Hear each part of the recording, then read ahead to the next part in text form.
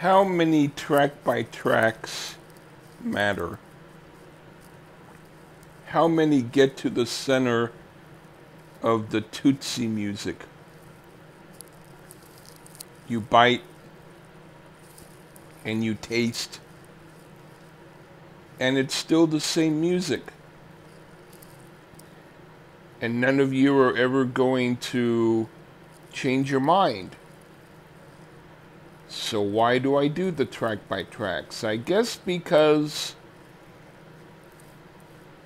if I have nothing more to do than to do them, and you have nothing more to do than to hear them, why not? So I decided to do another one. And this time I'm thinking I'm going to do one that I'm trying to figure out what to do. I have an idea, but I can't remember all of the titles of the songs on it. So if I can't remember all the titles of the songs, I'm not going to look up the titles. I'm going to try and find one where I know all the titles. Oh.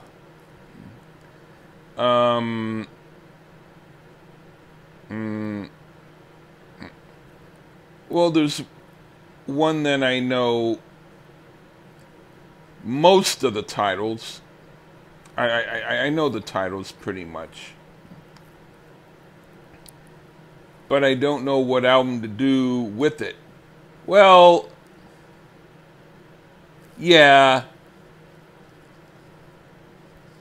Let's do Journey's first album with Led Zeppelin's Presence. All right.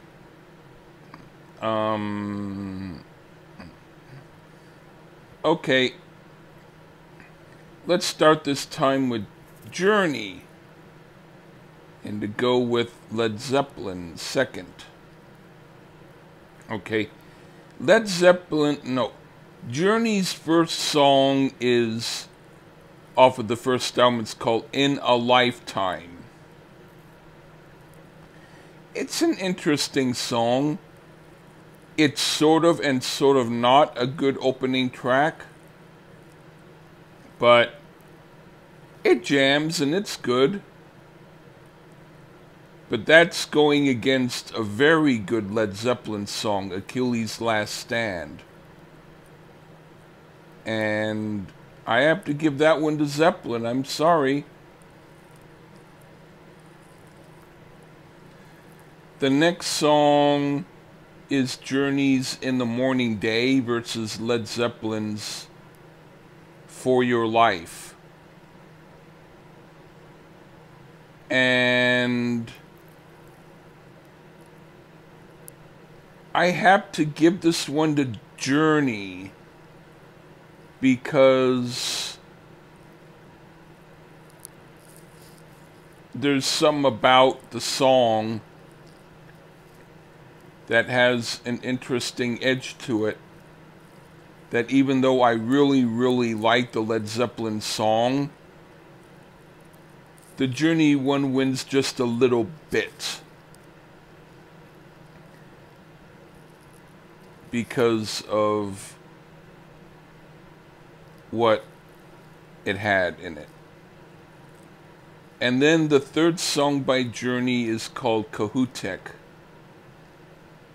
And that goes against Royal Orleans by Led Zeppelin.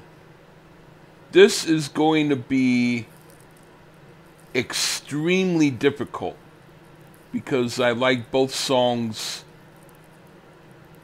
really well. But I do have to give it to Zeppelin because I just have to.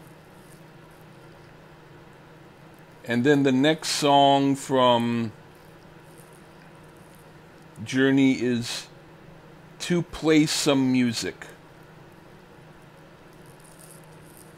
And that is going against Led Zeppelin's Nobody's Fault But Mine. Oh boy. boy. I wish I could give this one to Journey, but I can't. I have to give it to Zeppelin. I'm sorry. And then Topaz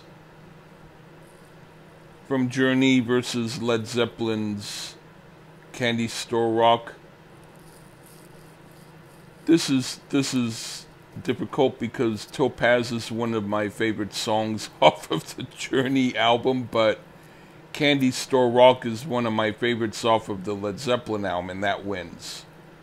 So, oh boy, this is getting to be quite a bit of a hard thing. Now, part of the Journey song, it's in two parts.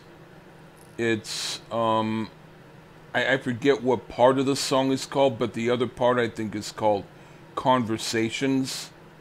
So let's just call it Conversations, because I know the song the other part might be called In My Own Place, or something like that. I forget. It's a two-part song. It could be called Azimuth, and it's combined with something else. I forget, but it's I think it's part of it is called Conversations. Whatever the song title is called, you'll see it in the description afterwards. And that's going against Hearts On for Nowhere by Led Zeppelin. Oh, I have to give this one to Zeppelin again. Oh boy, I'm feeling guilty, because I do like that Journey song, but hey. But the last song off of Journey is Nickel Mountain, and that's going against T for One, and this time the Journey song wins. It's much better than T for One. Nickel Mountain wins it. So Journey gets 2 points, and Led Zeppelin gets 5.